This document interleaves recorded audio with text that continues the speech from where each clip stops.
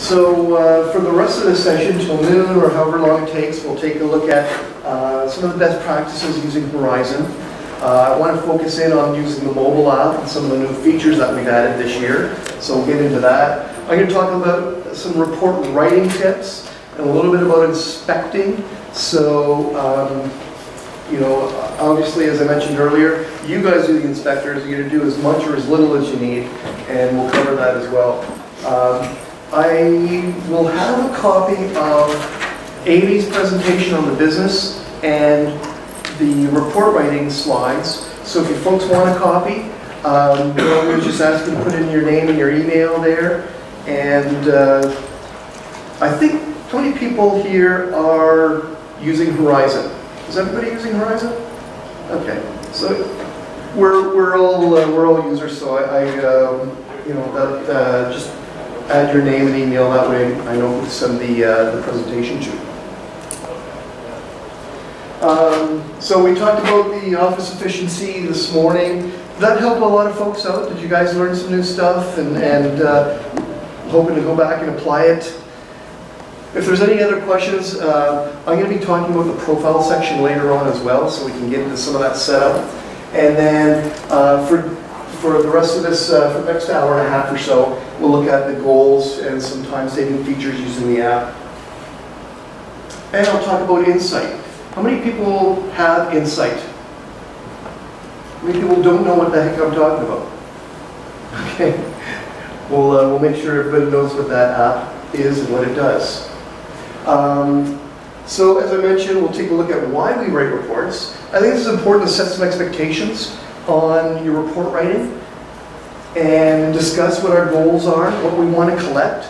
Because a lot of this depends, a lot of your time, a lot of your efficiency depends on what you're putting in there.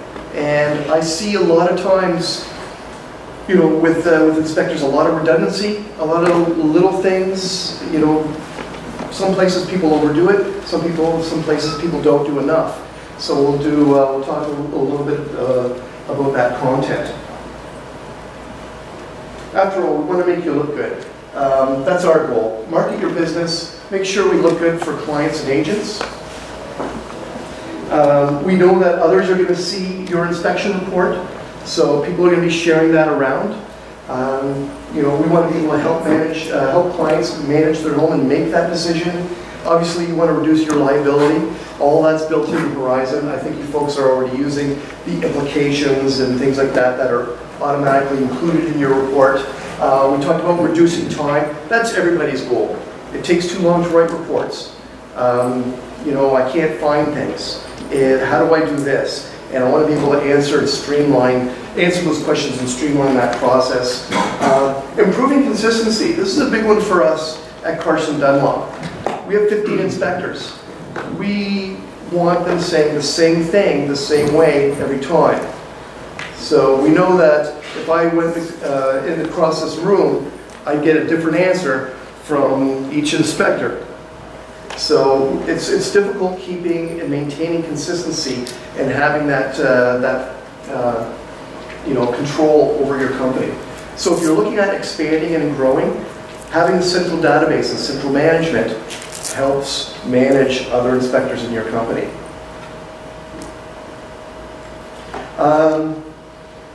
Less is more. I'll be talking about this a lot when we're doing the sample report. Obviously, the more information, the more time you're taking to annotate photos, take notes, you know, manage your documents is more report writing time. And I get this question a lot. I have 80 pictures in my report. Why is it taking me so long? Because you have 80 pictures. You know, a lot of times those photos, when you look at a report, if you've got more than 2 photos for an issue, if you've got photos for descriptions or limitations, those are probably things you don't need to put in your report. So we'll look at saving time. Clients like clear, simple reports. Agents like clear, simple reports. Wouldn't we like our competitors to say, I want that kind of report? I know that I was talking earlier, and I know that one inspector is pretty happy with the fact that His is the best looking report in his area. So this is a marketing tool. There are a lot of good companies, a lot of big companies that have pretty crappy reports. They won't change anything because that's the way they've always done things. And the last person they talked to said they had a good, the report was fine, and that's all they hear. You ask a client about your report 3 or 4 months after the inspection, you're going to get a little bit more feedback and more of an honest opinion. Everybody's happy right then and there. Ask them a little bit later, and you'll see that a little bit more honesty coming out. We just talked about multi-inspector firms needing to be consistent. Too many custom notes. Again, this is one of those things that affects your consistency. If you're not using Horizon, selecting the items and allowing that bullet point format to say the story for you, and you're repeating those as notes, you're probably spending too much time typing. And the rest is on. I see a lot of people that say, here's the problem, here's where it is, and what to do about it, and then they type that same note in. They just picked it all in the list in a couple of seconds, and they spent twice as long typing the note. And it's redundant. So a couple things to be aware of. So our reports, when you're report writing, of course you need a scope and a contract. Those are all required by the standards of practice. It helps adjust expectations for the client, so they know what is or what is not part of an inspection. Descriptions and limitations, again, these are required by the standards of practice. You've got to have them in there. I went through the ASHI standards of practice, and I think there's about 35 to 40 required items that they say you have to have in each and every report. So those are mostly descriptions and limitations. So depending on how you read those or interpret it, you might want to add more or less. But that's my starting point. So we'll talk about descriptions and limitations. Really, it's just identifying material or how we perform the inspection. There's not a lot of effort when we're building a report. So I'm going to ask you guys, don't spend a lot of time on this. And when we go through our sample, we'll see, I'll show you what I mean. Defects and recommendations. This is where you're spending most of your time, which is great. This is why you're a home inspector. This is the value you're bringing to that client. What's the problem? What item? Where's the problem? An action item. What should they do about it? I know that tasks or action items, give those people just a little bit of idea whether they're repairing it, replacing it. Implications. This is, in the standards of practice, it says unless it's self-evident. We include implications automatically with everything. It helps limit your liability. It helps you meet the standards because most people don't include implications at all. So, and a lot of times, implications, you might argue, are more important than the actual issue. Because I can tell somebody, or you could tell somebody that, they are missing a GFI receptacle, and big deal. Until you say that you might get shocked, or I kill somebody, or there could be a problem there that the implication will give them a little more sense of urgency. So just a little argument for putting implications in your reports. Photos. Some people might say, used to say that this is really unoptional. I think this is pretty mandatory now. Everybody, anybody not using photos? I know 2 inspectors, big-time inspectors in our ASHI group. I don't use photos. Period. And it lends itself to change. They've been doing something for a process for a certain period of time, and they're probably satisfied and comfortable with what they're doing. But I'm going to say that adding photos to your report adds a ton of value. Taking photos because you can always keep them with the system. Remember, Horizon stores those photos in there. I think each report has a maximum of 200 plus or minus photos per inspection report. So that's 200 photos you can store with that report. You can choose to use as many as you like in the report itself. Horizon will still store all of them. So you keep everything in one place. Your photos are archived. So if you need to take a picture of the storage in the basement to prove that you couldn't inspect that foundation, just take a photo and keep it on file. You don't need to put it in your report, but you have a record of it. Time frame and priorities, these are arguably the same. I like putting a time frame, it just gives clients a sense of urgency. I think a lot of inspectors identify the defect and the location and what to do about it. Click, click, click, that's 3 clicks to build up your recommendations. So minimally, you're identifying the problem, where it is, and what to do about it. And then if you want to go that added step, add a photo. Really, I don't know if there's very much need to add notes too often. We talked about costs this morning and maintenance tips. These are add-ons in Horizon that's included in that reference links section. Client questionnaire, this is something we do at Carson Dunlop. We have a system built in or linked with Horizon called Listen 360. It is a survey tool that sends out automatic surveys to your clients after the inspection. It asks them one question: would you recommend us to a family or a friend? And then once they answer, it starts fishing for compliments. So those compliments now can be streamed to your website, streamed to Facebook. You can get them to, I think, Yelp and Google. I'm not sure if that's activated yet, but we know how powerful client testimonials are. That's an automatic stream. That feature costs $200 a year. A lot of other services charge $100 to $200 a month for those streamed tools. As a Horizon user, you're getting a big discount. Bullet points, not sentences in the report. This is kind of evolved. We know, Amy talked about millennials this morning, and we know that people are reading and use their phones, their iPads. It's all mobile devices. People are accessing that information. They're getting more information faster than they ever have before. So if I'm forcing people to read big long narratives, I'm starting to slow them down. I'm not really giving them what they're looking for. I know some of my clients might like that, and there's nothing wrong with that. If you want to put in notes and have narrative, that's fine. But I will tell you, a lot of the feedback we get from clients, they like to be able to get that information quickly, scan down the page, and absorb what they need, and then zero in on where they need more time. And then I love these new tools, our Power Search and our Speed Write. Those are some new features that came out this year, and I want to show you how to best to use them using the mobile app on site as you're inspecting. So my goal here is really to save you guys time and really make it easy. A couple of things about the setup of the reports. Out of the box, and most of you probably are already using the default setup, so each system has a category for descriptions, limitations, then recommendations.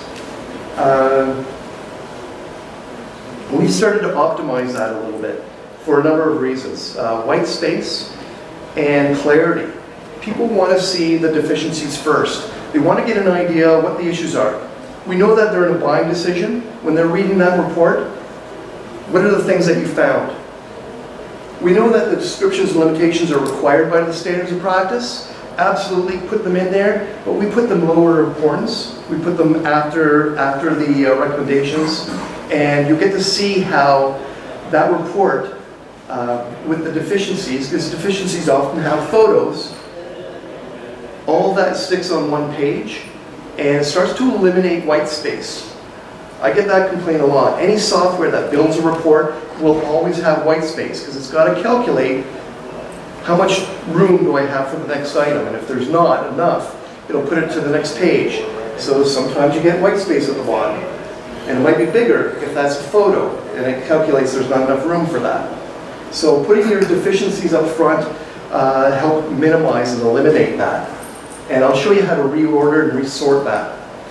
We like to rename these as well. We used to call it just recommendations. Now, Carson Dunlop, we call it observations and recommendations. We don't call it deficiencies. Remember, we're solution providers. We don't like pointing out errors. We like to keep things positive.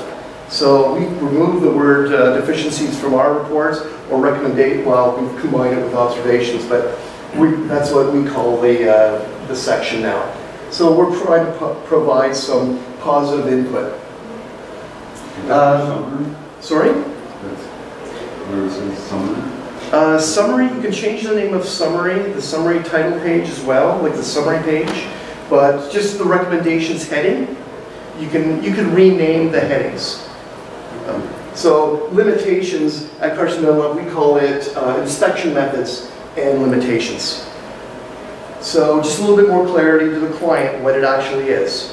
I'll show you where to do that in the back end on the profile. Again, this helps limit your liability. It's part of the standards of practice. Some of the things that we need to include in the report.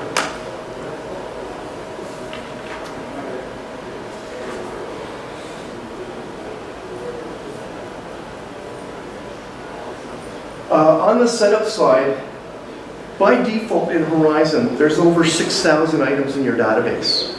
And unless you've been using Horizon for a long time, unless you're familiar with maybe the old home inspection, home reference book in the checklist format, that's a lot of items to try to figure out where they are and how to find them, especially in a digital program. Out of the box, you've got 6,000 items to describe issues and observations, to identify system materials and inspection methods. We try to group that by system and by the 3 categories, descriptions, limitations, and recommendations. But I don't expect everybody to memorize where those things are, or our terminology. Sometimes it's a little different than yours. And I don't expect that database to, out of the box, apply to everybody. It's meant to apply to North America, but down here in the South, I can hide probably 60–70% of the heating items and reduce and minimize, get that stuff out of the way. So we're not seeing all those categories. So it lets you focus just on the things that you're reporting on. You know, whether it be heating and cooling systems, plumbing systems, if you don't see a lot of boilers, if you don't have those inline water heaters, you can remove those so it doesn't interfere with your, you can just focus in on the things that you need.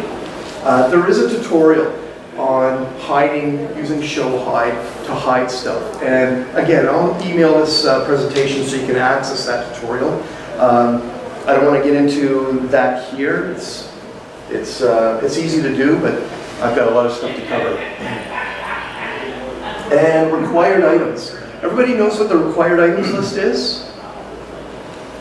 So that's kind of your completion check in Horizon. We've given you a tool to flag things that are required by the standards of practice.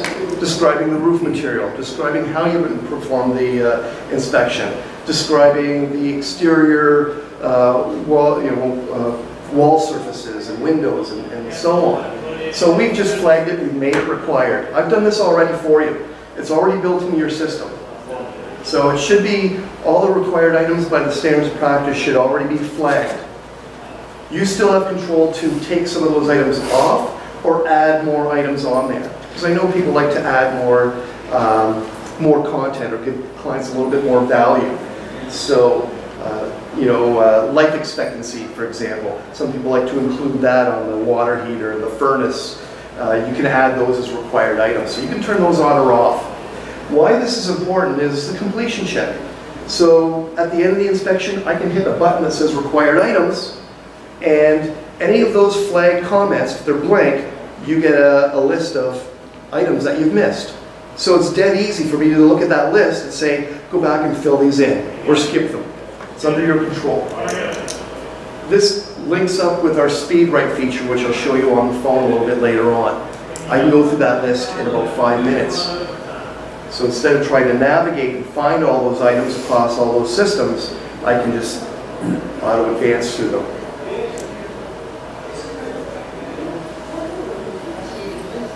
So I put that question up there, how do you inspect? Inside out, top down, everybody has a system how you're inspecting. And You follow that system for every home. It helps you go through that process in a systematic way of inspecting the home, and it helps maintain your consistency so you don't miss things. Because you know that if I went through this process, I've covered all the things I need to in inspecting that home. You don't go back and forth between rooms. You don't go up and down stairs. Nobody wants to get a workout during their inspection. So there's a reason why people have systems, to make it easy, refine, and ensure that you've maintained your process. I like to apply that same process to reporting.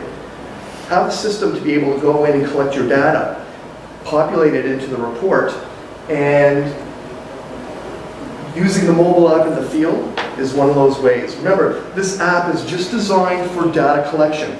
It is not my business tool. It is not my work order tool. It's just letting me collect my information, get my findings in, and get out. Everybody's goal is to save time.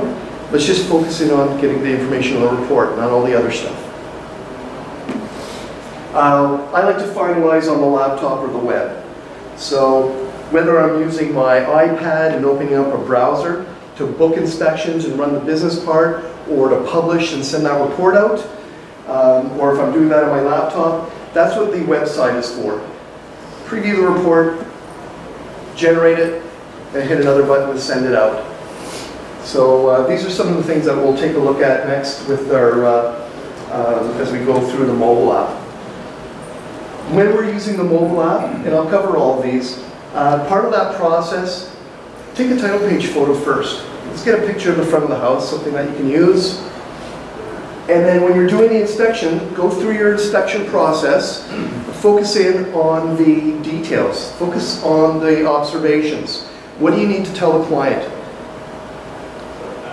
As you're inspecting the home, you're going to remember the descriptions and the limitations. You can add them in later. But if I can start to run this process like an assembly line, put in all my recommendations, and then maybe at the end, go through and add all my descriptions and limitations, because it's going to be really fast. I don't have to add a lot of notes or photos. I can just select them. Then you're going to start to speed up your report writing. So it's really compartmentalizing some of the data and letting you save a little bit of time rather than going back and forth.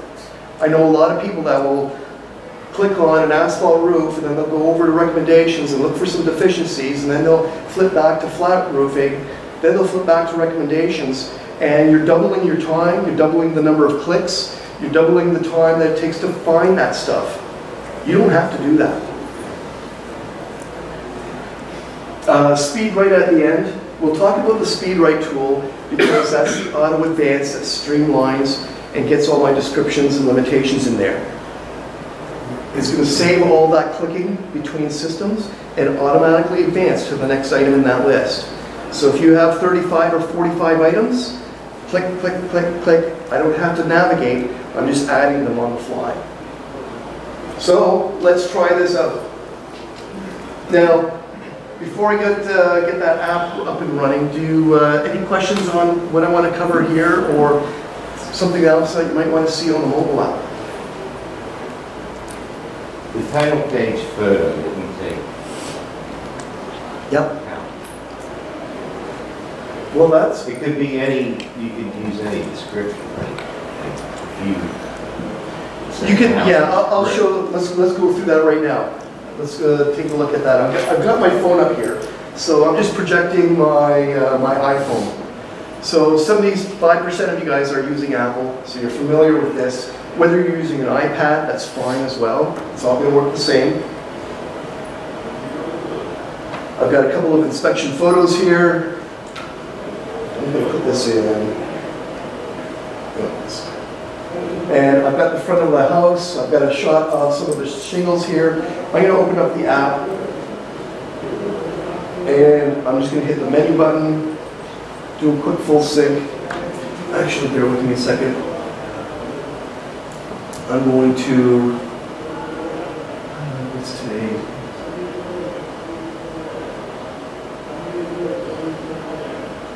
Let's go to this work order. I'm just going to click write the report. So you see what I'm doing here. I'm just unlocking that from book status. As soon as I click write report, I can write that on any device. So it now says report writing in the top corner. I can open up through my browser. I can work on the report on my laptop or my iPad. But in this case, I'm just going to flip back to Horizon and Horizon Mobile. I'm going to hit the menu at the bottom and I'm going to do a full sync. The full sync, just for clarity, I'm going to cover some typical stuff, but I think it's for clarity, it's nice to know what's going on in the back end. It's a push and a pull. It's pulling down new information, at the same time it's pushing my photos and my notes back up to the cloud, so everything's backed up. As long as it's on the cloud, you're covered. There's some automatic stuff going on in the back end, but this is it ensures all my pictures and everything are there. I've got my new inspection for West Delaware, and I can tap on that. You guys see that okay? And I've got my system here on the mobile app.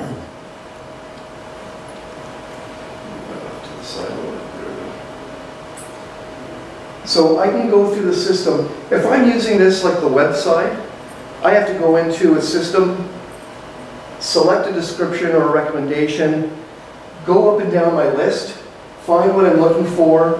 I have to expand it. Now I have to go through another list and describe what the porch is. Let's say synthetic wood. Then I select it. So it's a lot of steps, it's a lot of clicks. If I can save all that typing and navigation, then hopefully I'm going to start to save you some time. If that's a recommendation, same thing. I have to go back again, and then I have to go into recommendations and drill down. So there's a lot of navigation. There's probably 5 or 6 clicks in and out, if not more. So in this case, I want to use Power Search. This is where Power Search comes in handy. Everybody's got a little magnifying icon in their app, and Power Search is just a search tool. It works like Google search, it works like Yahoo and a lot of other search tools out there because we effectively copied what they're doing. Took the best out of those search tools, we made it multiple words, partial words, words in any order, so you can get to what you're looking for quickly. In this case, I've got my keyboard, I've got my microphone, title page. So right away it takes me to that item where I'm going to collect a title page. This just lets me take a photo, or it's just a placeholder for my title page. So I want to get it into my report. I'm going to tap that and I can go and select the item here, title page photo. And if I click that, I've selected it. If I click it again, I can take a picture. We've got our camera icon at the bottom. There's 2 camera icons. If you're using an Android, it's called Photos and Photos Plus. One takes a picture, the other one takes a picture and lets you put a circle or annotate it. I just like to get pictures into the report. When you're taking pictures with a mobile device, I like to use landscape mode. Let me just get back here. I'll tap and pull up my camera. I like to put this in, there you guys are. I like to put this in landscape mode. Take a picture of you guys. If I want to use that, I just tap on use photo in the bottom corner and it puts it in with that item. If I want to take another photo, I'll just hit the camera icon again and we'll zoom in on this picture now.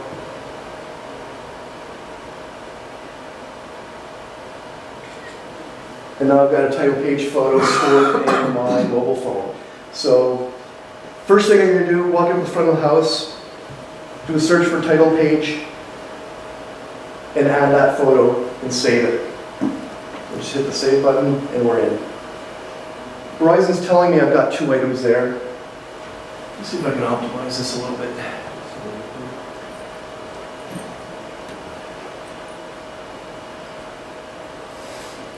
I think it's the best I'll get. Okay. So a little bit of an overlap here, but I think you're going to get the idea. I'm just going to hit back. So now I'm not even navigating. I'm not going through any of the systems. I'm just using Power Search. I'm going to hit the X to X this out. I can type in my next item, old shingles.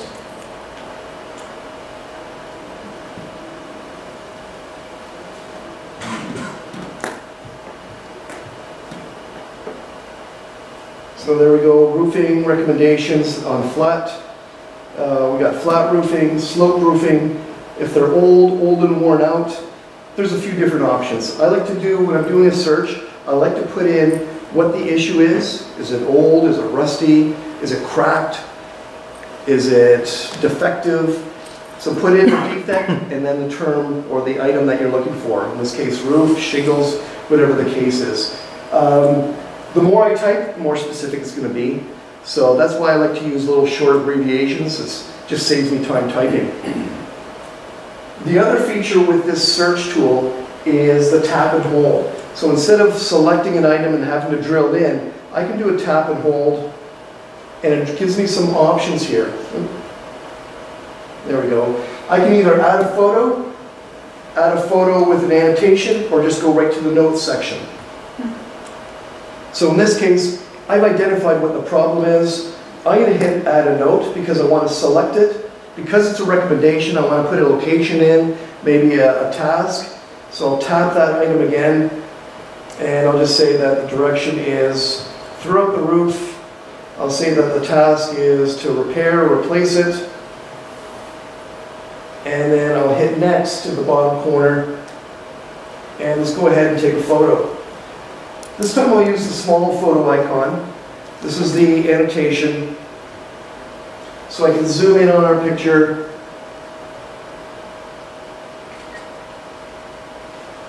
So now that I've got that, I'll use it.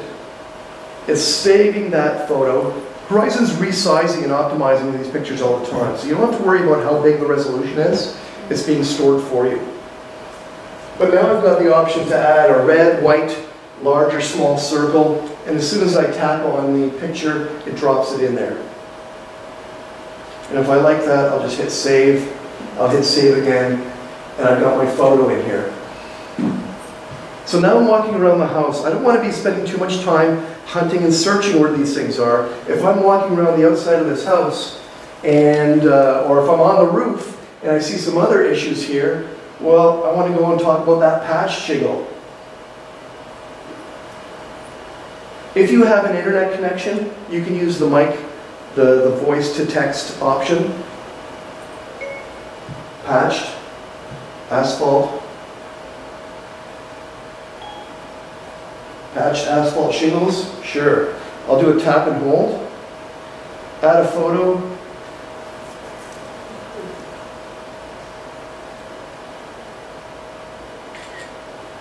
I select my item, I'm adding a photo, use the picture, and move on. We walk around to the back side of the house, we've got ponding. Ponding.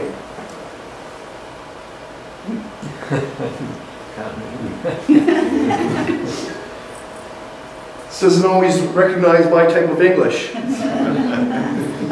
So some of the things you can notice, we don't have a defect for pounding, but I can and we can always flip back and forth. Ponding. I'm just going to put on the modified bitumen roof. There we go. Ponding, modified bitumen roof. Tap and hold. So I'm walking around the house pretty quickly now, just selecting an item, taking a photo, collecting my information. I can focus in on the client. I don't have to be playing with my software. People don't like it when you appear like you're always on your phone and ignoring them. So you can do what you need to do, get that photo in there. This time I'll just take a picture, we'll annotate this one. Photo, I'll use it. I'm going to use a white and a small circle. We'll identify a couple areas there, save it, move on. How do you change from red to white? You just tap it? Yeah, there's an option at the bottom that you tap. It just toggles, red, white, large, small. Is it only circles? It's only circles. It's meant to be simple, quick. I've had a lot of questions about arrows. The thing about arrows, you can tap on a picture. Which way do I want my arrow pointing? But when you get to the web, you can change that, right? You can change that on the web.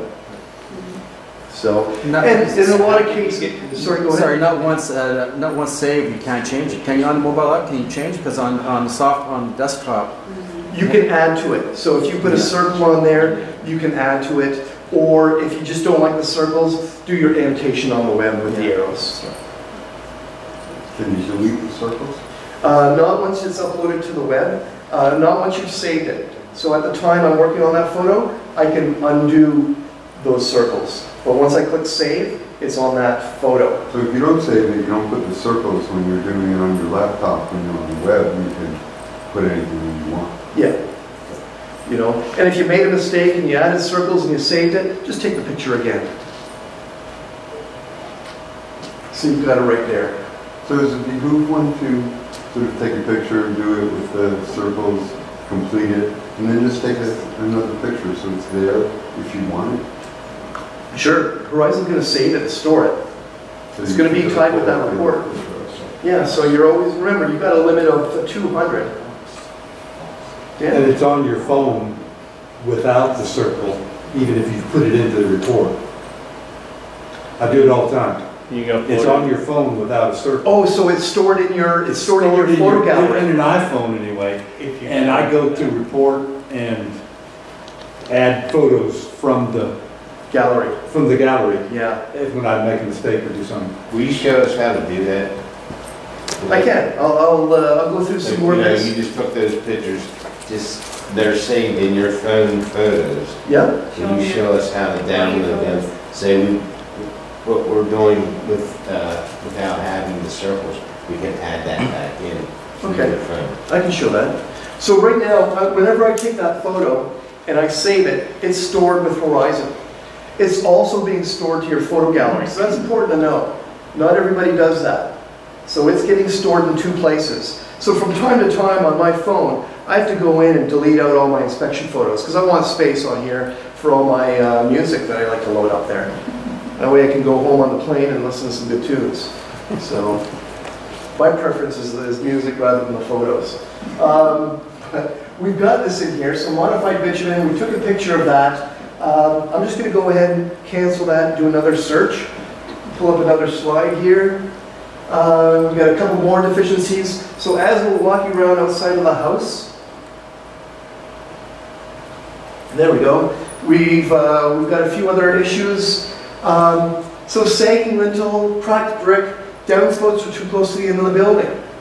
Here's some short forms. So instead of sagging lintels and having to type the whole thing in, S-A-G-L-I-N. And I got 12 matches. So now I can go ahead and just zero in on the exterior lintel sagging. Just tap and hold. I'm going to add a note because I like to put in the location. I'll tap on that again. Direction is on the north side. Floor level, say is first floor. Task. Further evaluation of the structural guide. Maybe there's some other problems. And then we'll hit next. If we want to add more notes, I love using dictation. So if I tap in the notes field, I can pull up this big giant keyboard, which is still too small for my, my fat thumbs. So I love just dictating. Sagging lintels on north side of house. So don't do what I just did. Don't select all those items and then repeat that as a note. But for example purposes, I wanted to show you that those comments went in there, and we've got, we need to make some spelling, some corrections here. Sorry, those are the notes, your personal notes, or the notes that will be on the report? Those will be on the report, so that's linked with that recommendation. So I can add notes if I want, I can just dictate them in there. But I also want to make sure that this is interpreting what I'm saying correctly. So your narratives will be, you'll be doing on desktop afterwards, your saved narratives will be... So there's a feature in Horizon where, yeah, you have stored notes. This notes box on the website stores previous comments. It's not available on the phone. The phone's not smart enough to pull that stuff down. So you can go back to the website and pull up old notes and bring up auto comments if you have them. Otherwise, I like to put as few notes in the report as I need. Really, I've identified the problem, where it is, and I've added a photo. Do I need to tell the client any more? Is it helpful for the client? So think about that. Am I helping the client when I'm adding more notes? Or am I just forcing them to read an opinion? Sometimes our inspectors are guilty of that.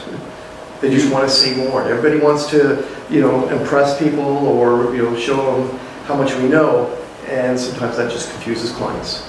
Do you find it's faster doing it this way than just taking the picture? And if you had to put a note in there right then so you won't forget doing that, and then editing like the circles and all that stuff later? Because I do all my circles and arrows or whatever. If I put them on there, I do them when I'm editing on the... I find that way faster. So if this was me, I'm just showing you some variety of collecting that information. If it was me, I'm just going to do the search. In this case, let's go back and hit the menu, crack brick.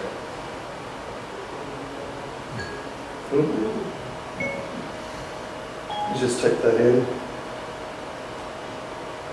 So crack brick on exterior walls. I would just do my search, add a photo, select the issue, add a photo, and 0 on that. And just go on to the next. And then go on to the next one. Once that's saved, I'm back to my next one. The downspouts are too close. Too close. Downspouts. There we go. Tap it, only one match. Tells me how many matches there are, so I can scroll up and down. Select, tap and hold, add a photo.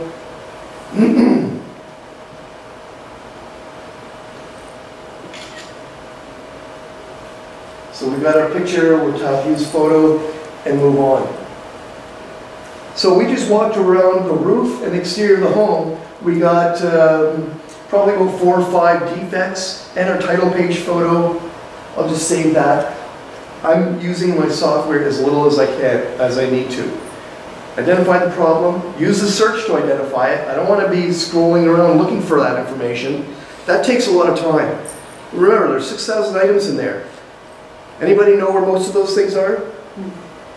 Our inspectors at Carson Dunlop, they memorize that stuff. They know exactly where everything is. And they're fast, so they'll go and they'll navigate rather than use power search, which is perfectly fine. If you're comfortable doing that, or you just want to see what the other options are, by all means, we can go back and navigate and scroll through the list and see if there's better selections. But if you know what you want, you can navigate there. Otherwise, I'm just going to use power search. A lot of times if I'm saying what I'm looking at, it'll take me right there, right to the item. So when you use microphones, you can use an internet connection. So generally speaking, our phones, regardless of where we are, they have that internet connection automatic. That's right. So it's going to use your data plan. Okay. So whether you're Android or Apple, in order for that microphone to work, that voice-to-text feature, it's not me, it's Apple or Android. It goes to the internet, interprets pounding, and then puts, or whatever you say, it interprets it and converts it to text. John, just a question, because I usually do the opposite. You recommend to do, on mobile app, to do the recommendations first. I usually do the descriptions. Then I go with the recommendations. Along with my photos, I take on a separate camera. Can you do a hybrid of that, or is it basically... You can do whatever you like. And I'll just give you the reasoning why I go do recommendations first. Because right now, as we've walked around the exterior and on the roof, in your head, you already know what the roofing materials are and the exterior wall surfaces and the foundation, a little bit about the lot slope. You're processing that. You've got that in your head already. If you're doing that at the beginning, have you already walked around the house and inside and out just to do your descriptions? So as far as a flow of process, if you're focusing on your description or your recommendations first, the recommendations at the end, or the descriptions at the end will come really fast. Yeah, that I agree. Because the other thing with the notes that you take down on that, you can see on a desktop, you also have, do you put in also the direction, floor level, room, task, time, and, well, I don't usually put cost, but for those first 4, does it come out the same? Because you have that in the notes as far as that description, because you put in the cracked wall north side of the house. How's that going to appear in the final report? Because usually it has that. Does it appear as the same thing? Yeah. So I mean, if I would defer to the pick list. Yeah. Because it's a lot faster to tap on something than to type in or dictate a note. I just did it for effect. Okay, thank you. Is there a place where if you just want to take some general pictures of the house so you can remember all the finishes and whatnot, is there a place that you can easily go to where it will make it part of the report? Good question. General, exterior general. There's a spare section. I'm just going to hit back. Let's go back here. I'm going to go to the menu section. Under roofing and under descriptions, there's a category called private notes. Private notes allow me to collect findings, comments, photos. It allows me to collect the data, but it does not appear in the report. So when I go into private notes, if I have stuff I just want to say and collect, but not use it in the report, I'm going to do it here, either as a blank item, or I've already created some comments here for spare pictures that I just want to have on file, for example. Where are you heading to that here? Roofing descriptions, Yeah, so you hit descriptions. private notes. Oh, private notes, Or, even better, okay. Spare photos. private. Okay. So it's only under roofing description. It's only there. So if you want to create an item called exterior, called heating, called plumbing, and and group your notes and photos under that, private plumbing, and it would go right to that comment. So you can add your comments that you don't want to appear in the report. Does that make sense? Like for photos, for the main photo of the title page, the first thing I do when I get to a site is I go exterior, general, and just put exterior views, and I take a picture, and then when I go to my computer laptop, I just click it on as That's another great way to do it. You might have some the title page. I just click it on the title page, and I only do that when I go in there. If I'm doing something else with a photo, I know I need a photo as a title page. I'll just click that while I'm doing something else. Yeah, but even now, I just looked at this. I've never used this, but on this private notes, it shows title page photo. Yeah, so we've added a couple items in there for you already. Yeah, so like the picture of the basement that's full of junk that you can't, fully inspect. Yeah. You put that in there. I might put that in there, or yeah, that'd probably be a good place for it. Yeah. That way, again, I've got the picture, but it's not in my report. So that's a perfect place for it. And you're going to get to know, you guys are already commenting on, here's typical pictures I like to collect, but I don't want in the report. Put them under private notes. Can you do private notes in each section? No, it just appears, it's just a repository, so it's only under roofing. It never appears in the report, but we need to put a field for it somewhere. Right, so I can't go into exterior and pull a private note. You don't have private notes under exterior. Okay, so it's only in roofing. Yeah. But if you did want to grab one of these photos, could you put it in the report? Yes. Sure. Is it spares? Yeah. Okay. But in the report, it says spare photos. It says spare, so I uncheck it and then apply somewhere else. You have to X out spare and put it whatever you want. So let's cancel that search. We'll go back to our main list here. Do I have any other issues? So we've inspected the exterior of the house. Here's a couple other issues. Reverse polarity, cracked tiles. So now we're inside. And I'm just going to do rev poll. So you can't type. Rev. So instead of typing out reverse polarity, I can just type in the short form.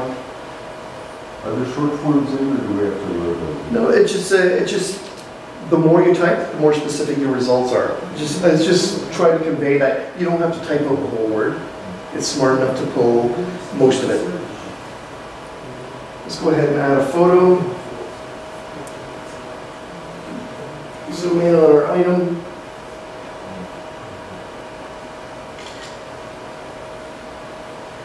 So we've got our picture here of the reverse polarity. We'll use that. And again, walk around, identify the defect, take your photo, and move on. I'll save that. We'll talk about the cracked tile. Cracked tile.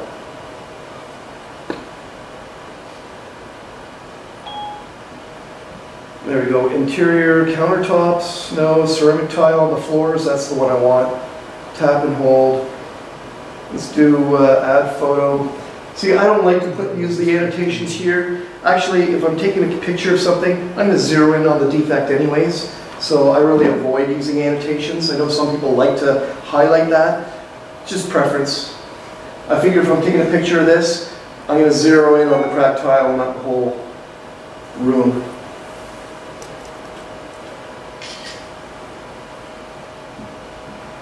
We'll go ahead and use that. I think they can tell that it's in front of the toilet here. We're happy with that. We'll save it, move on. What else have we got? Here's that issue with storage. Everybody sees this at the garage or the basement. Can't inspect that place. I'm not moving that. I'm not going to break my neck trying to jump over it either. But I want to collect that. Let's just go back to private notes. Keep it in your pocket. That's right.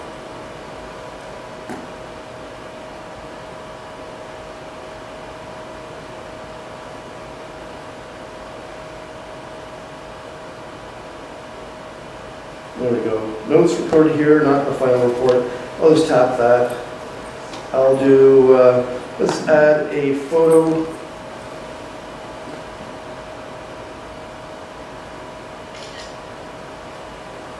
I'll use that picture. I'm going to add a note here just saying that storage in the garage.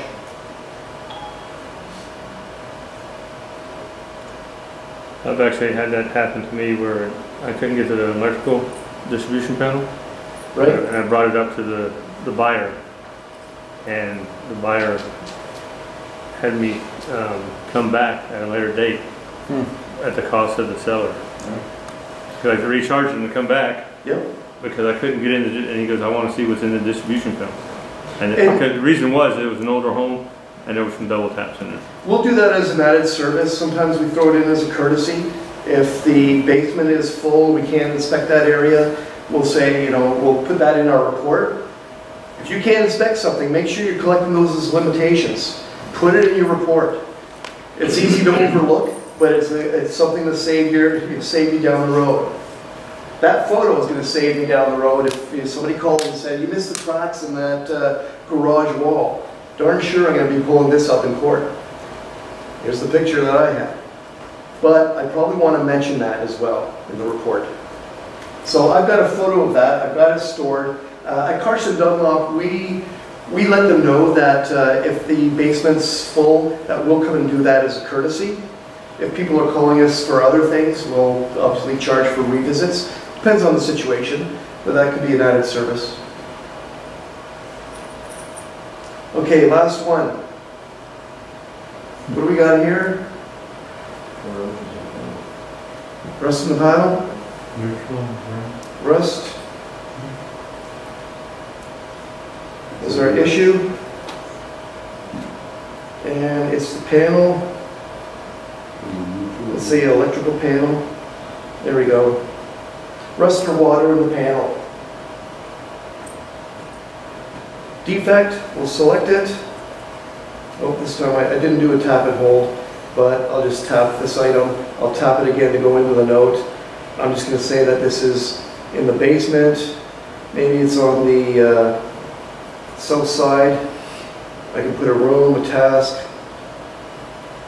So all that stuff you put in later. Typically I would. I mean, you can put it in as much as you want. Some guys like to put in a location just to remind them, oh yeah, it was, you know, this is the orientation. But effectively, if I'm just focusing in and collecting my photos and my defects here, I can put it in more detail when I'm writing the report. Let's hit next. Add a photo.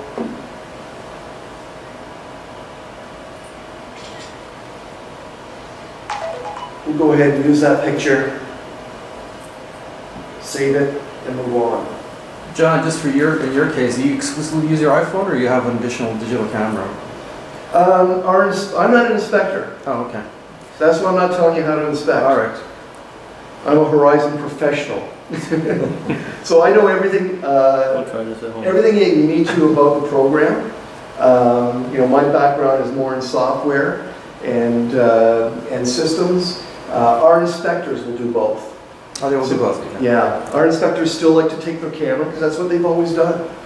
Our inspectors started by using a checklist. So they will take their camera and a notepad, and then at the end of the inspection, they'll do a data dump on their iPad through the browser. So some of them don't use the mobile app.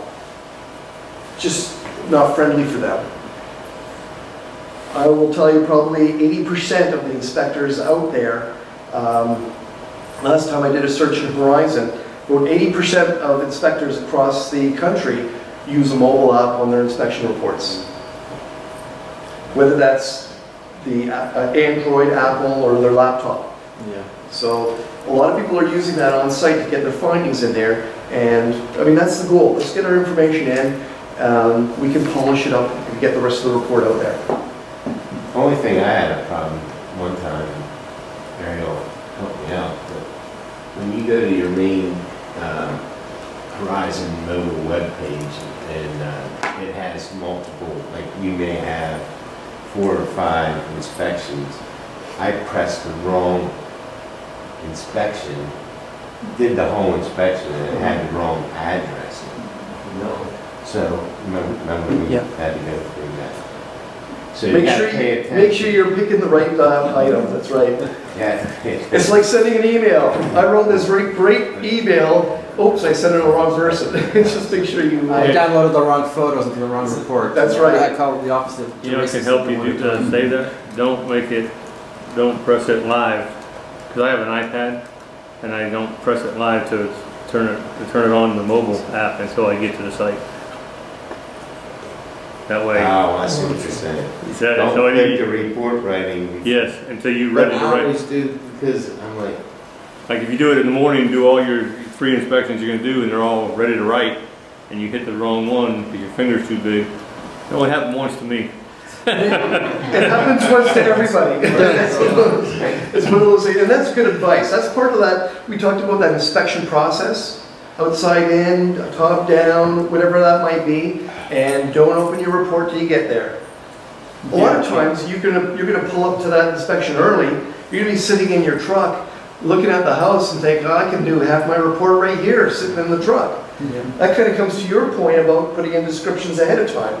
You can do a lot of that earlier. Or the site info. The only issue, I have the same problem, I've done it a couple of times, so, but a lot of our properties are in the country, I get out there and I have no connection and not enough speed to download it. At that point, I have to go back to some place to get a good enough signal to download it. Well, you don't necessarily have, you can download it ahead of time, maybe just don't open it till you get there. That way you're looking at what's on your list on the home screen. The other thing is, if you're finished writing the report and you've published it, those will be removed off your mobile phone. Right. So try to clean that up. If you've got a list of 5 or 6 inspections on there, probably too many. You know, it's probably a couple days worth of inspections.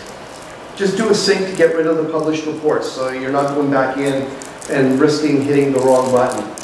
But, you know, it still might happen from time to time. It's fat fingers and small devices. I've had that happen too. You get out in a remote area and you're on 4G and it's like, oh, this thing ain't working. It takes a while to update. So I got a hotspot and it helps it a little bit. I plugged a hotspot in my truck and put it on top of the roof. That's cool. There's always some way to skin a cat. can you explain pushing with photos? Like, we just took 6 photos there. Yep. We just took 6 photos. So at this point, what I can do is hit the menu button. And in this case, I've got push only as my option. So remember we talked about full sync earlier? It's a push and pull. Push only is just one way. So I can hit push only. We used to say sync early, sync often. I still like to do that. Every 5, 10 photos, comments, do a push, it just backs all that data, it's up on the cloud. So if this fell off the roof, or dropped into that pump tank or septic system, and I'm not getting it back, I can just jump over to my computer and finish it off. Do you have to, before you go out on inspection with this, you have to hit report writing to activate this? Can you do that just from your phone, or do you always have to do that before from your You can do it from your phone, but you have to open up your browser. I did it earlier. And you have to go into the work order. Go to the work order, hit report writing, because I get that call from time to time. I opened up my app and I don't have my inspection.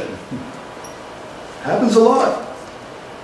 Just go into a report, go into the work order, hit the right report button. You don't do that? Another one of those things that happens once. Sorry, John. Yeah, the auto sync. You might want to mention that part too. New auto sync. It's new. It's relatively new. Yeah. Only the past couple weeks. You want to talk about the auto sync? So with the auto sync turned on, as long as you have an internet connection, it's going to sync after every 6th entry. So after every 6th item you select, it'll back that up in the cloud in the background. You don't actually have to click push only. I guess the key there is that it works if you have a decent internet connection. But where's But if auto not- sync coming? So if we It's go back on to the this main menu. Yeah, John will show If it we on. go back to this screen here, the main screen with our inspections, and you hit menu, you'll see at the bottom, auto sync is on. And how often is that syncing, Aaron? After every 6 data entry points. So it's not based on how many photos you take, it's based on how many items you click. So after you click 6 items, it'll push those 6 items in the So that's background auto-sync back on. to the That's cloud. on, so that's working. I just leave that alone. Yeah. But if you have a slow connection, all of a sudden it's working and you can't do anything? Yeah, well, no, it won't stop you from using the app. Like, you can still Okay. use the app. But It'll we give you a should still message. push on. I don't have to go push only. You don't have to push Yeah, on. definitely at the Save end of your yourself, inspection, you should definitely I'm push. doing better than I thought I Like, was. You're doing better. It won't Well, help you if the out. auto sync is working, I gotta start using and it. you can tell that based on, How would you you know? can- you can tell that based on your signal, like how it has the bars on the phone. It's How many funny bars do because you need? I actually forgot that auto sync was Like on, 2 or 3. and we added As long that as it's a feature decent recently. connection. So you don't If have you to have like do all that one bar, push the auto only sync's anymore. gonna If just, you have auto it's gonna sync tempt on, it, but then if it it's doesn't doing go it for through, you. it'll stop it after Okay, if multiple it's not times. showing up on here, you gotta go back to Like your the main. editing inspection. If it's not showing up on there, then you haven't updated the most recent version. Getting So go to the App Store Okay. and update Horizon Mobile.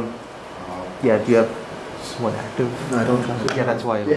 Yeah. I'm in Alaska, I get into places where I don't have anything, and I push sync, and I can't do anything. But it freezes up? Nothing. I can't write the report. So you have to shut. And I shut my phone off, and Yeah. I turn it on again, and How recently has that happened? that hasn't happened recently. Because I know with this update and with other subsequent updates, we've really been focusing in on the storage and the transition of data to mitigate that, to minimize it. So, you know, we're always trying to improve on that, because I'm aware, there's also a timeout. If you can't get a connection, it should time out, just get you back to a working screen so you can sync later. So, the timeout, I think, is probably less than a minute. If you can't find a connection in 60 seconds, and don't quote me on that, it'll take you You're back. probably underneath the house, right? You know, I'm It's remote areas. remote area. Remote area. There's nothing there.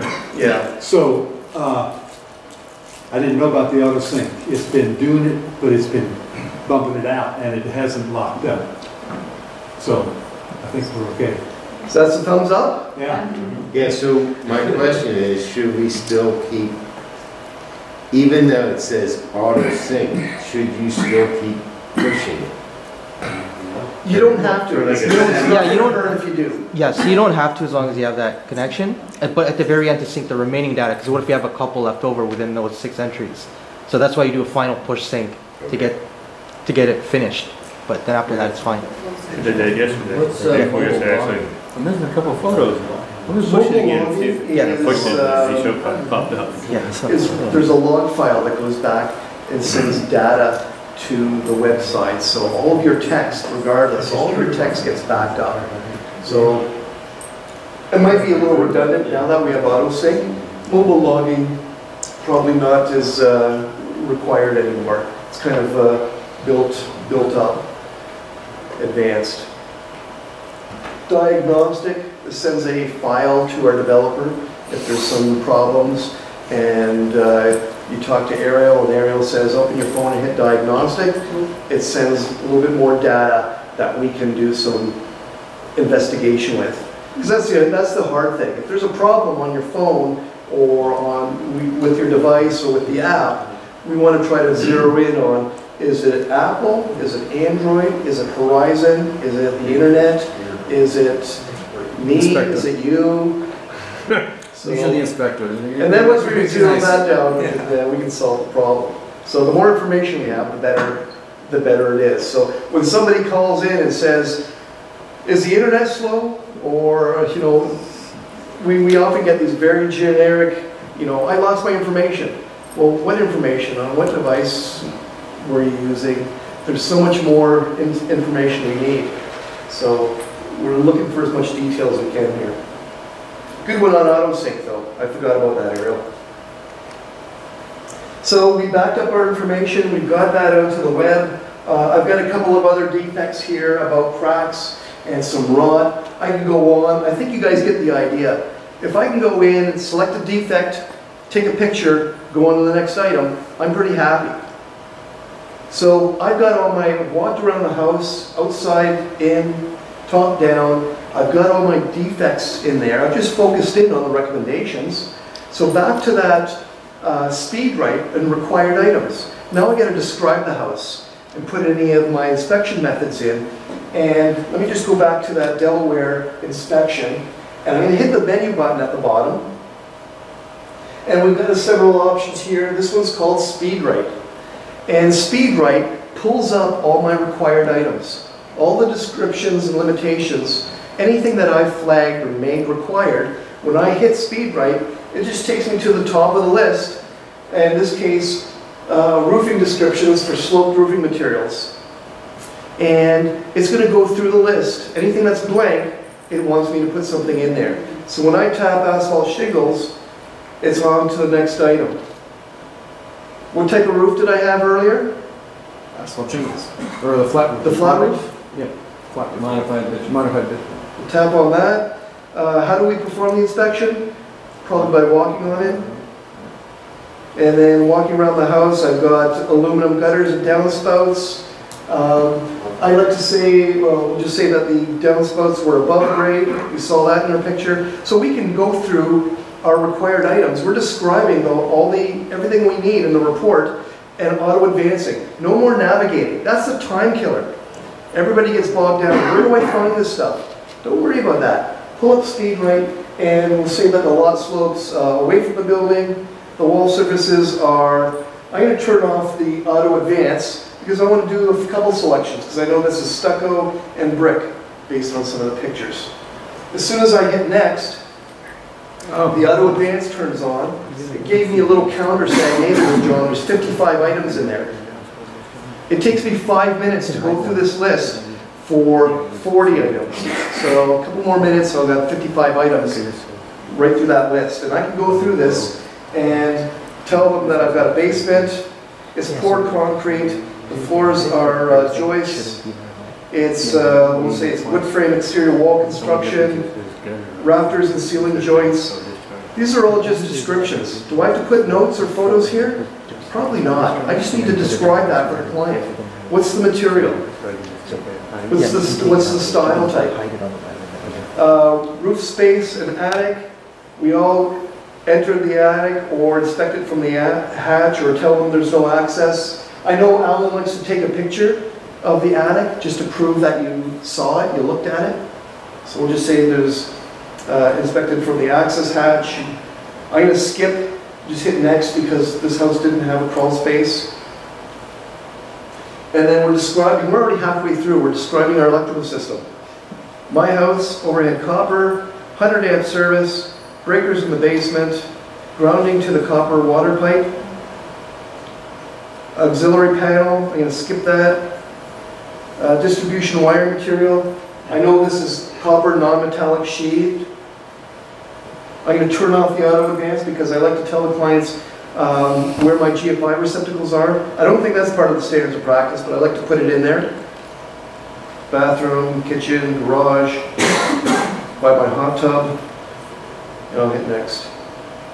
Smoke detectors, yes. I can be more specific. I think we've added different types of smoke detectors recently. I'll just say that they're present. I think in California, you have to make sure that they're ionization type. There's a style that's required in California. Anybody here from California? Is that true about about smoke detectors? You have to identify. I have no idea. Something to look into. Okay. In Vermont it is, they require photoelectric, right? So. They do, yeah. It's a requirement. So if you're aware of that, you might want to include that in the report. Carbon monoxide grounding. I can skip that because we talked about where the grounding was. And now I'm describing my heating system. I've got a furnace. It is gas. It is, I've got ducts and registers. I'm not sure what the BTU is, but I'm sure it's at least 150, and it is high efficiency. The main fuel shut off, I'm just going to say, is in the basement. And then we're on to fireplaces and stoves, chimney venting.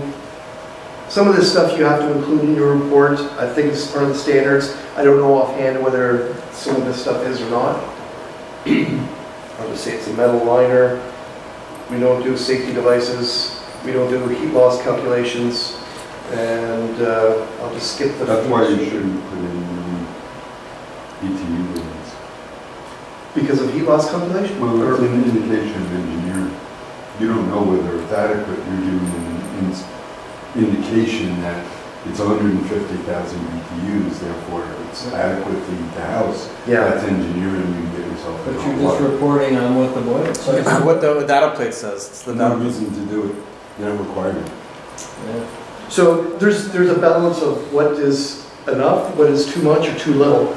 So if you like to do that stuff, just to let your clients know whether it means, I don't know if it means anything to a client. We have Didn't to. mean that much to me. I don't know if 150 is, how much better that is than 175 or less. Or I might include a picture of the data plate somebody else mentioned.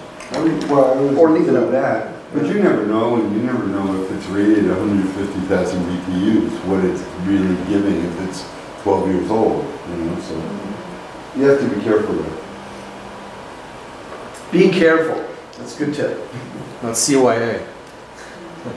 Absolutely. So I think you're getting the idea of speed right. I just went ahead and described that whole house. I'm on to the cooling section. I think I got cooling, plumbing, insulation left. Maybe the interior I got left. And I can go through the rest of those items in a couple of minutes. If I arrive early and I'm sitting in my truck, I can open up SpeedWrite and go through all the exterior and roofing items and describe that pretty quick. I know I'm still going to get up there on the roof with my ladder, but I can still tell them I'm going to do that and then put in my recommendations later, come back out to my truck and fill in the rest of these descriptions and limitations. How fast is this? If it takes me 5 minutes to go through 40 items or 6 minutes to go through 55, that's more than half my report done. I've already walked around the house, just focused in on your recommendations. So here's where that system, that process really comes together, where that assembly line of focusing in on recommendations, defect photo, move on, helps you start to streamline and start saving time. Horizon SpeedWrite and Power Search will save clicks and get you there faster. The AutoSync is going to back you up online. And then when I go to the menu, I can either do a push only or I can rely on my AutoSync to back up that data. I'm just doing a push only because I want to see what it looks like on the web in a second here. Does the SpeedWrite only work on recommendations? Won't work on description? SpeedWrite works on anything that you've indicated or flagged as a required item. So it's under your control. I've already preset them for descriptions and limitations because if you go through the ASHI standards of practice, it will designate, So it's describe this, report this, and I flag those. And yours, the way you set it up out of the box, as you say, is based on the ASHI standard. It is based on the ASHI standards. But, this is my disclaimer, I set that up a while ago, and I know some things have changed in the ASHI standards, so you might want to review that. Open up a blank report, click required items, and you'll get the complete list of everything that's flagged as required, so you can see what's in the list. And then from there you can optimize, add or remove things. So I'm back to the report. We've synced that. I know it's backed up on the cloud. I can do more editing online. One last thing we talked about earlier this morning was payment processing. And if I hit menu and I got the client there, maybe I want to get the pay the invoice right here and there. Maybe they got a credit card sitting there. I can go ahead and pull up my credit card. Let's pull up this credit card. Let me go back to the menu, hit pay invoice, and it pulls up my camera. It should be pulling up my camera. There we go. So it's getting my invoice. So it knows how much how much to process. And this might have some trouble because I may not have the invoice set up with any values. There we go, 518. Do I want to scan that card? Yes. So you don't need swipe anymore. Just take a picture of the card. There's some people get a little nervous about that. It's like, hey, you've got a photo of my card. No, a lot of people, even maybe back in Vermont or in Canada, they do that. We hear a lot of people do that. Actually, a lot of a lot of slip and let a lot of food carts, whatever, have that. So Yeah, but now you have a photo. I know. There we go. you don't keep the photo. You don't have the photo. It goes to the. So it's not, I'm not literally. You have the last. Yeah, You have the last four online. digits of the account of the card number. That's all you have. So I can have that processed and processed automatically. The invoice is paid. If I had it turned on in my demo system, it would be in my bank account already. You gotta raise prices. You don't have to take the back, What's that? you don't have to take the back of the card for the 3 digits? I think there's a field, there might be a CVV field where you could actually punch in the number, but at least it gets the name and the number and the expiry date. So I haven't used it. Like I said, it's not set up on my account, so I'm not sure if it asks for the CVV number or not. If it's American Express, it's on the front of the card anyway. It's on the front. Who the heck uses that? I don't Well, you think, have to set up a merchant account and all that with your, through Verizon in order to do that? So yes, you don't set the merchant account up with us. You go to your bank or a financial institution. At Carson Dunlop, we use Aaron out here with Guardian Financial. He's going to be out in the exhibit hall, and he's really good. He has very competitive rates. There's a monthly fee, and I think the monthly rate is around 1.69%, compared with Square, that's about 2.75%. So the way Aaron explained it to me is, if you're doing 3 or 4 credit card transactions a month, stick with Square and pay the 2 3/4. If you're doing more than that, go to get a merchant account and get better rates. We have, in Canada, we moved from our actual bank that we work with to Guardian Financial, and we got much better rates. He was better, more competitive than our own bank. So we went with Aaron. So we're saving a lot of money now, just with that move. So you like 90% credit card? Oh, most of it, yeah, I'm gonna say higher, yeah, at least 95, Yeah. 90 to 95. I don't need something. It's preference, it's an option. It just streamlines the process. so do you guys take American Express? We do not, we just do Visa and MasterCard. I don't take American Express either because the charges is It's expensive. expensive. They're not nearly as expensive as they used to be. They're much more competitive. It's great for you to use it for your business though. You have all kinds of points. If you find anyone that'll take it. So we've got a few other things to move on to. I want to keep things moving along. There's some other features I want to show you. I want to move this back, so I've done everything I need to do on that inspection on the phone. Anything else about the mobile app and inspecting on site that you want to cover? I think we went through a lot of examples about collecting photos and the recommendations. Can you cancel pictures on that? You can delete pictures. You can delete pictures. You can go in and delete pictures. So you can always go While back on and... the phone? Sorry? Or On the while phone? On the phone? Sure. You can go into an item anywhere that I've selected comments. I can go in and select that inspected from, and if I have photos or notes, I can edit them from here or trash it.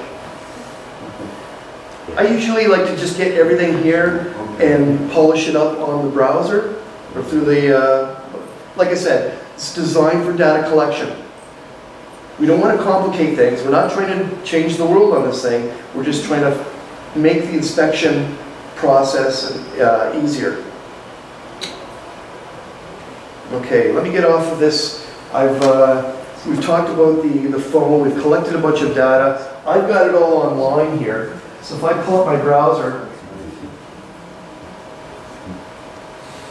and we go to that inspection for Delaware, I've got my report information here. Here's all our content. Here's that title page photo, got a little camera icon telling me I've got a title page photo. First thing I'm going to do is go and edit this item and click title page. Where are we going here? There we go. I'll just select this photo here, title page, and that is now set. If I've got other photos under this section, I can deselect them if I want to apply them elsewhere. And then save and close. Once you click that title page, you can't get it back. You can't change that. You can go to another item and click title page and it'll swap. So whatever the last item is. We can preview this report. Let's see what our report looks like. First thing I'm going to do when I get home, now that my report's online, let's see what that boy looks like. Is anybody using the plain title page? It just says inspection report, it's all white, maybe just a color header and a color footer? We do. You guys do? Yeah, we do, yeah. Right. Should we upgrade? Yeah. Oh, yeah? Yeah. We've got 250 options that are colorful, they're formatted, the presentation. Remember, clients love this stuff. This makes you look professional. You can't preview it on the phone, right? Sure you can. You can preview it on the phone as well. But we've got, for this example, we're just previewing the title page and our photo. We've got our summary. I don't have to tell you folks about the tabs. They're all color-coded. I do like to mention that, again, going back to millennials, it's easy for them to open up this report and find stuff. I hate opening up my phone or my tablet if I have a book or an email that's really long, and I hate scrolling through that. I know other people do too. So if I can make it easy for them to jump to the electrical section and scan down the page to get information, I'm going to do that. Now here I mentioned earlier, I like to put recommendations first. So we can go in the back end and change this to say, you know, optimize it to whatever wording we want, but I want that first in the list, and I want to follow descriptions and limitations to follow it. The presentation is a little nicer, so I will go back and reorder that. Now you have to do that, or we can do that? You can do that. So here's my preview. Let's go and do that right now. I'm going to close this one down. Let's go to Profile. And under the Report Config section, we have, beside my items, there's something here that says change the order and wording for descriptions, limitations, and recommendations. It's not necessarily obvious, but it's right there. So I'll just click that, and I'll hit the arrow to make recommendations first. So I can resort this, I can edit it and rename it if I want as well. This is instantaneous. As soon as I make that change and go back, it's in there. I saw that nine items that, what is it? First nine tab. Yeah, what is that? System tab. Good question. If you have a lot of ancillary forms, if you're a commercial inspector, I do have inspectors that do other inspection services, not home inspection. I can turn this off and it hides all the inspection tabs. So all the home systems, it hides those. So now that inspector could just focus in on his pest or pool or whatever, you know, gas. A guy that does gas station inspections. So it's tanks and pumps and pipes.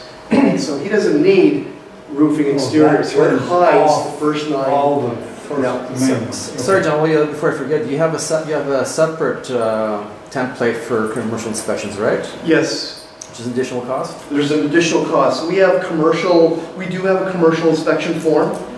Richard Weldon, he's doing commercial course, I think, starting Thursday.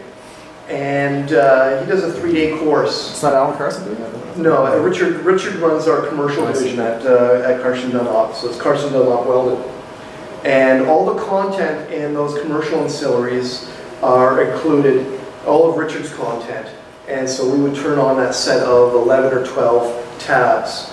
And it's a one-time fee for $4.95, and it gets added onto your company. But that's designed to conform to the ASTM 2018-E guideline. So it's very specific. If you're doing large commercial business, you want to probably look at that form. Is that course available online or not? It is not. It is a class. It's a 3-day class, and there's a field component to that as well. Can you add, like in Florida, we have wind mitigation, can we add I've tried, I can't figure out how to do a template like that would be set up that would meet the Florida standards for wind mitigation or 4 points or some of that stuff. I'm working on that right now as we speak. So we do have a form for 4-point, so you can collect all your data, and we should have an output that meets the formatted guideline for 4-point and for wind mitigation. So I'm working on that. I'll be reaching out to everybody in Florida when we have that handy. Dan? Everybody knows that you can add tabs for mold, radon, and... So I can talk about ancillary forms. We do have other services, pool and spa, septic, mold, radon. So if you want to collect that data, we contact us, contact Ariel. We have a list in our help center of over 30 forms that you can add on as other services. So in Louisiana, they do this thing called relative elevation because they're below sea level. So they do some of those calculations. So there's a specific form for that. And we're adding more in there all the time. In the help center, how do you get to that? The help center is right at the top of Horizon screen. Click help. Okay. And it opens up the Horizon Help Center. Use the search and just type in ancillary. Okay. John, how do you get off the web? If you want to just be doing a hard copy on your computer, if you record it, writing it, but you can't access your location, you can't access the web. So you've got no technology? Right. Then in the, actually on this screen here, we're in the profile. So Dave's question is, I have no computer, I have no mobile app, it broke, there's no power, whatever the case is, you have no technology. We still have a checklist you can print out. And in the profile down at the bottom, we have a worksheet and a checklist. Just a paper document you can print out to collect your findings. Just a backup. Paper's still probably the best backup there is. There's a lot of pages to that. Well, there's one of these, the checklist is 30 pages long, and it's every single item in the Horizon database. So if you want to learn where all the things are, you can print out that checklist, and you'll have 6,000 items and comments, and you'll see how we group them. It'd be a test at the end of the day. Some guys will use it just to go through the list and circle or highlight what they want, but that's 30 pages, so you got pages for each system. But I can't, so my issue is, so if I'm going off to my little country cabin and there's no electricity and there's no internet, there's no cell service, period, it's only 60 miles from Boston, and I do the inspection in the morning and I'm going up there and I want to write my report. Yeah. That's sitting in your comments 10 miles away. Can I write the report?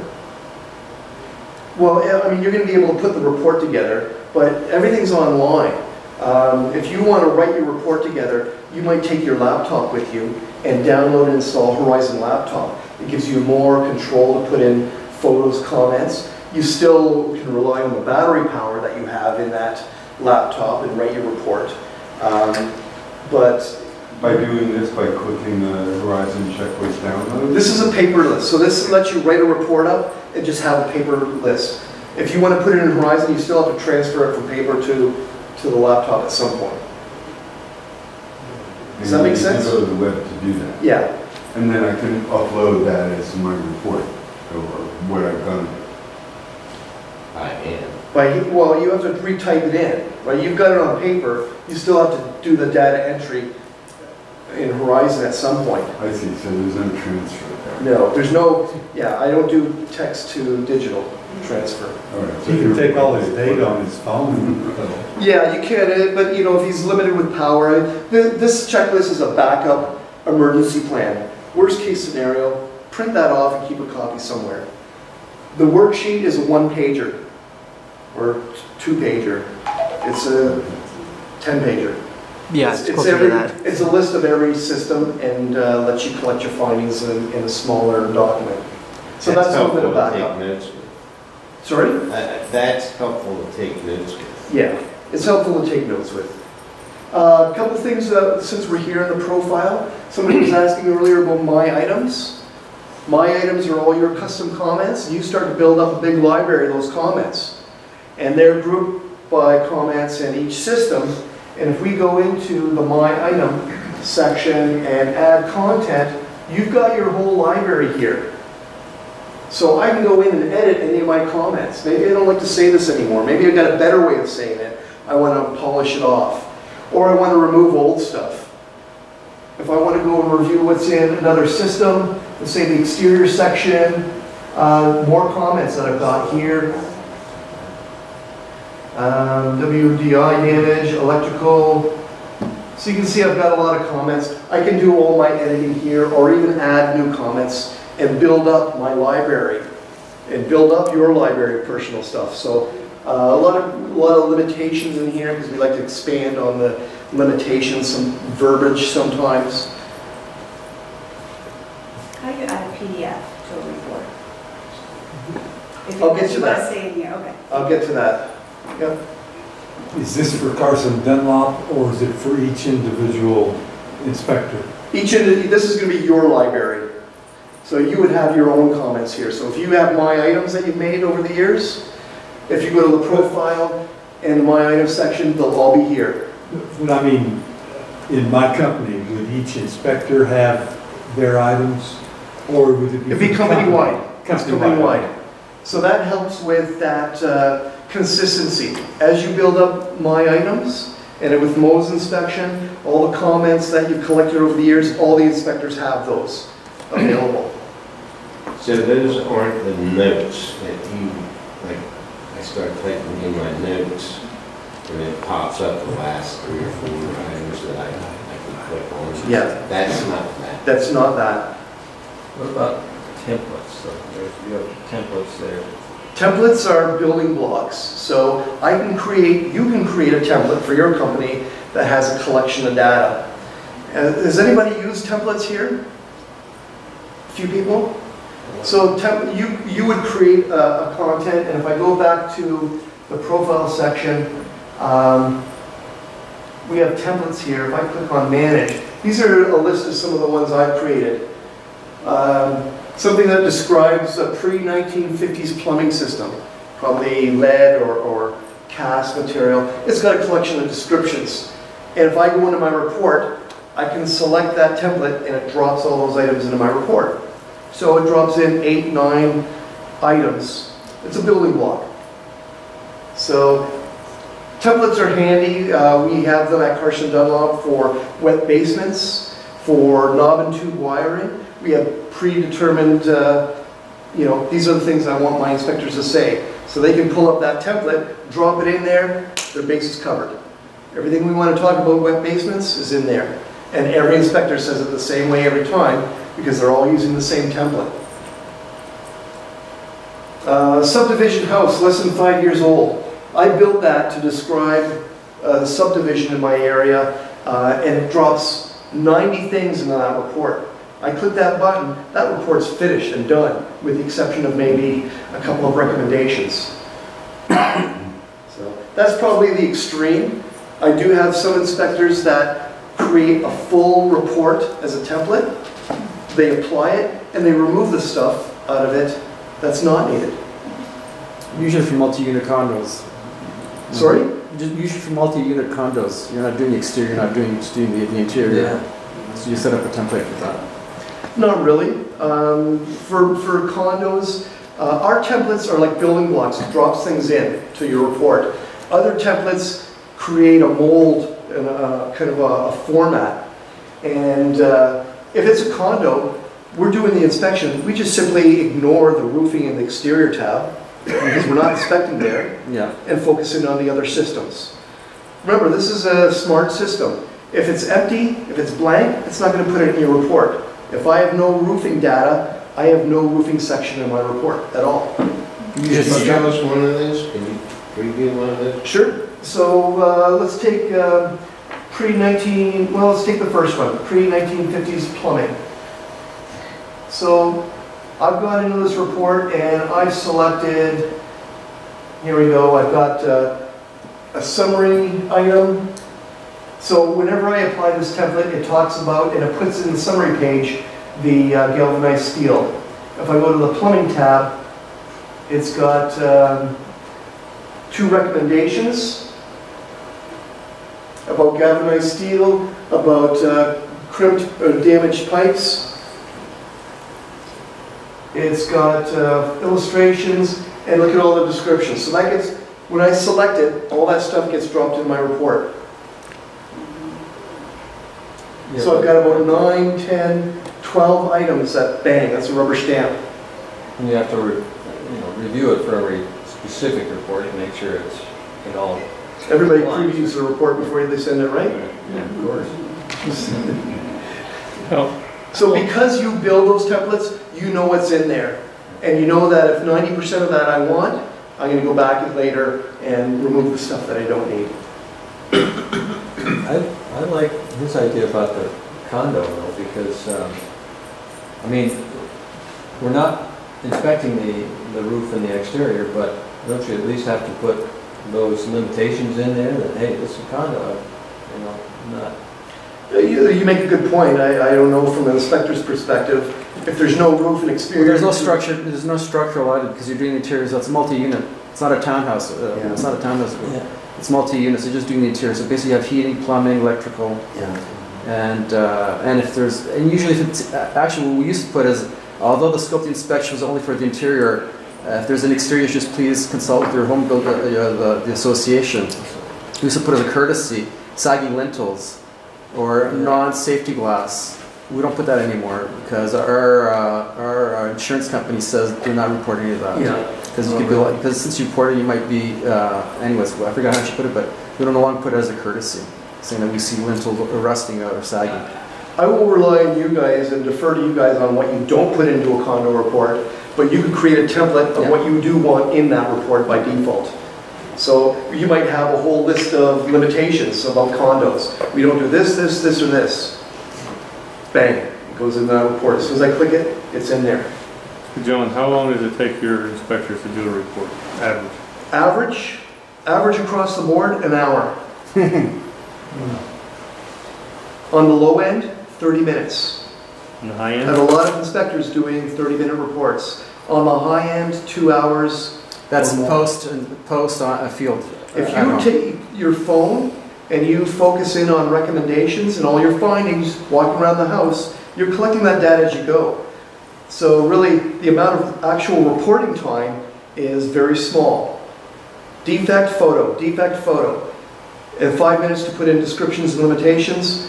When I get home, how much time am I spending previewing and maybe polishing that up?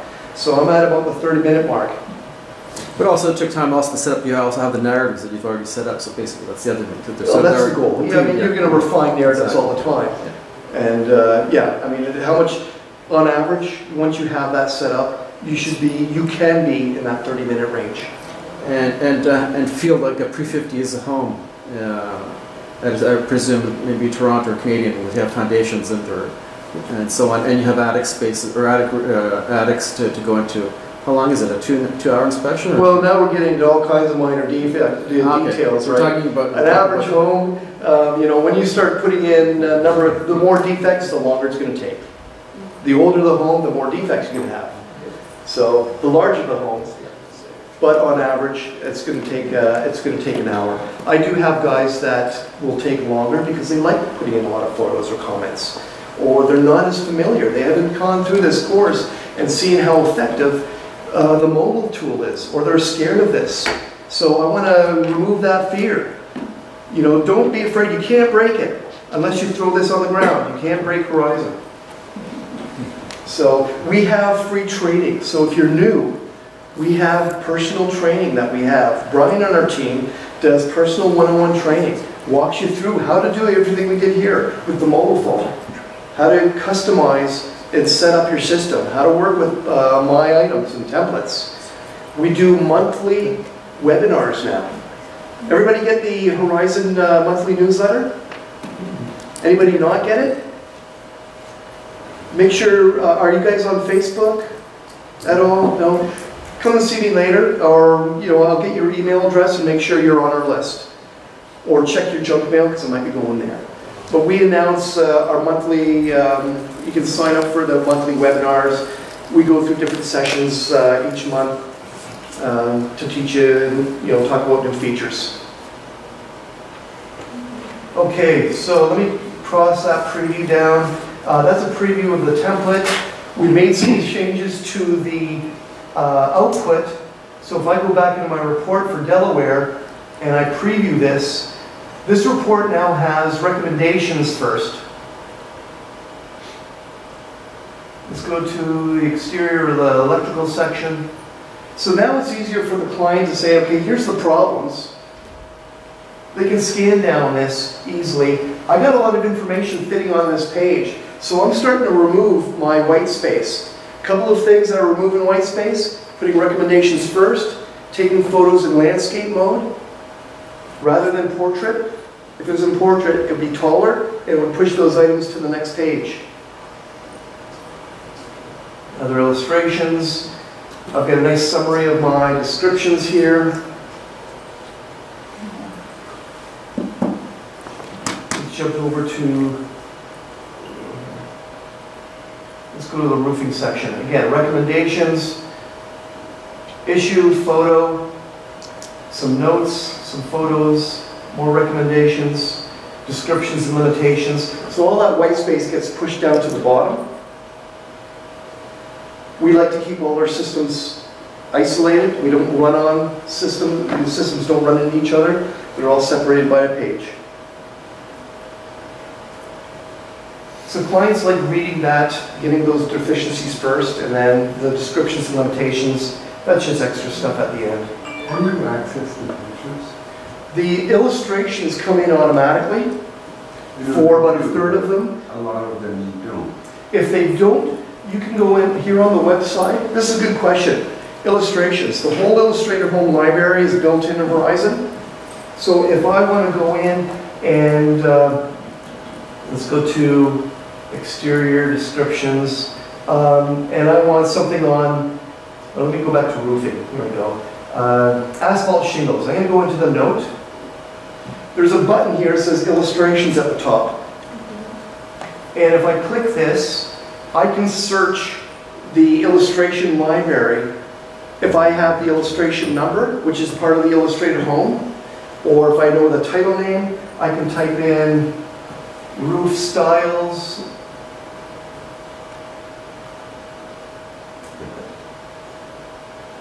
I've got something here. Let's go.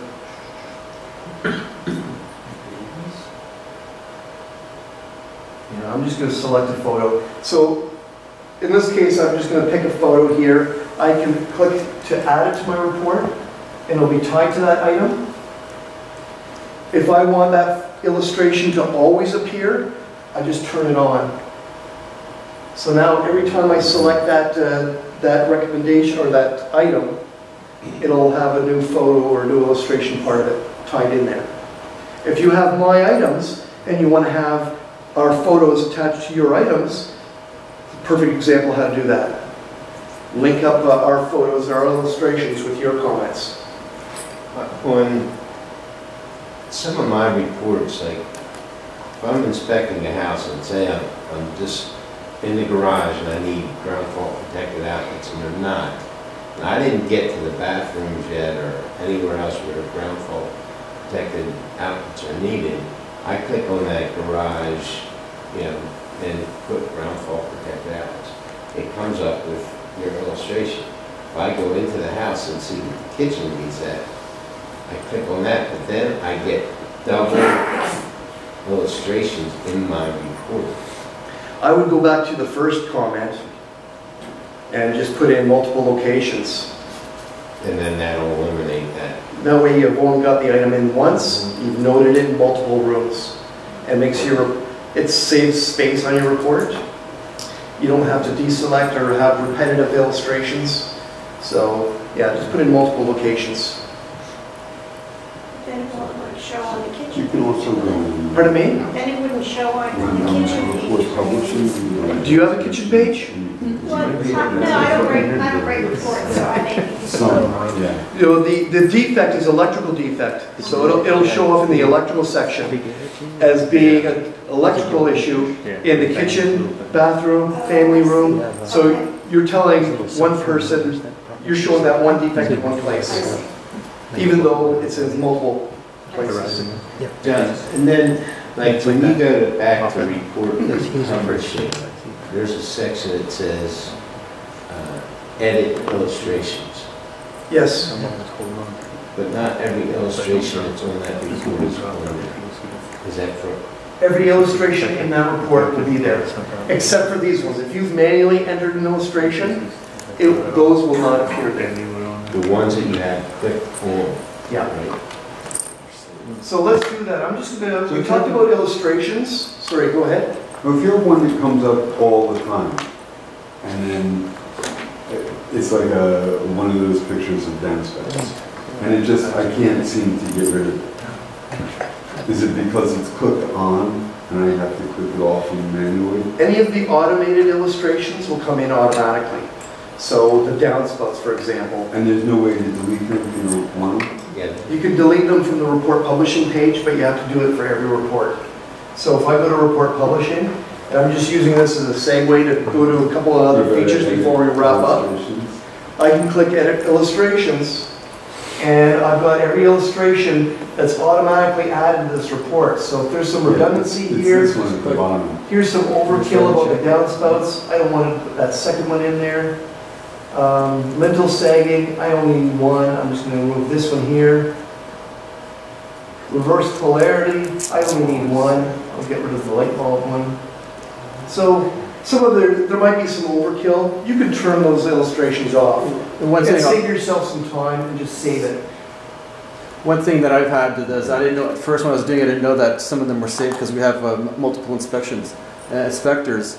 So I would add illustrations. Then when I preview it, see it double illustrations. Right. So you always have to go back. I always go back to edit illustrations, and I always go through them. Sometimes then you come up double. A couple things to wrap up on. Report publishing, title page photo. Ignore that. This is old and archaic. It only limits like a 1 megabyte file. If you add title page photos from your report, when you're from the photo gallery, you just click that title page link back in the report. Use that option to add your title page photo. Don't use this one. Is that new recall check, or is it? I don't see that. If you subscribe to Recall Check and you have that configured, you can export your data to Recall Check or to HomeBinder. So Listen 360. Third-party partners. Listen 360 comes up when you send the report before you. If you subscribe to Listen 360, again, if you're interested in learning more about Listen 360, drop by the booth and talk to us. It's something that Ariel configures for you and for your business, and then it gets added on and everything runs automatically. Edit appendix. I wanted to come back to the appendix because I had the question a few different times, how do I upload documents? If you have a PDF file or a JPEG, you can add it to your report appendix. This is your document library. If I go to this appendix, here's a library. I've uploaded smoke alarm information, standards of practice in Canada, a little document on reading the report. I can turn these on or off as I want. So I've got standard documents built into my library I can add if needed. If I have another file, I can just navigate to that PDF on my computer. Maybe it's a a claim release, maybe it's a waiver, maybe it's a radon report. Select the file and upload it, and it gets dropped into the end of your report in no appendix. And it gets stored with that report file, so you have all your records in one place. So it's one, Brilliant. this report only up top, and then for whatever you want in the future down below. If I have documents that are reused over and over again, aluminum wiring, whatever, I'll just click add to this report. It's there. Perfect. But for the files, you have to be a certain, under how many certain megabytes again? I think it's 2.5 megs. 2.5 megs, okay. Yeah. There's an option, include in all future reports. Do I want this in every report moving forward? Sure. I can turn that on. Appears in PDF report. This makes it visible or not visible. That's that option. If I'm uploading photos, that gives me the option to have it published with the report or not, or just stored here. If I'm happy with that, I'll just hit back. The photo document section is a big one. We talked about third-party services a little bit. Recall check, home binder. Am I missing anybody here, Emil? Third-party vendors? Yeah. Listen 360. Yeah, I have to think check. of any It's others. on the help center, but Yeah. not that I can think of. I think that covers it. Include reference library links. Amy was talking about the digital home reference book. All that content, just check that box. Every report will have that extra content. That's added value. You can market as a unique selling proposition to your customers and your agents. Everybody comfortable with versioning? That you know that you can create a summary-only version of the report, or a repair report of just recommendations. Show bottom line summary only, or include recommendations only. If I check that box, only the recommendations print out, none of the descriptions and limitations. It's called a repair report sometimes. But is that's a separate action? The realtor or the client can't get that from? Whoever you send it to. So once you No, create it, we send them the regular report, yeah. and they don't have a place to go where they can print that list? That's the action list, which is a different product. So Oh. let me go to the action list. I'm going to generate this report. It's a full report. I'm just going to click generate. Okay. Horizon's doing its magic. Has that report ready? I can email that off. Down here at the bottom, there's a step 6 now. So I can send my client the full report, which is fine. But this link opens up the action list. This is what I give to real estate agents.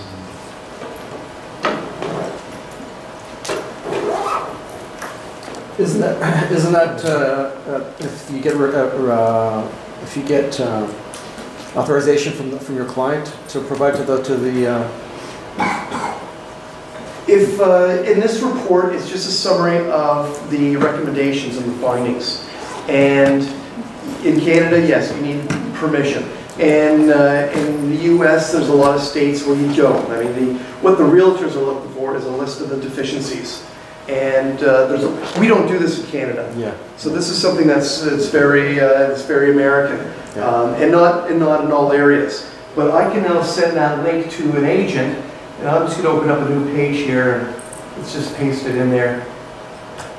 So now the agent gets this screen that says inspection address, inspected on date, time, courtesy of my company. It's courtesy. I'm not taking any ownership of this, because from here on out, the agent has control whether to use this data. So they can select it and create a report.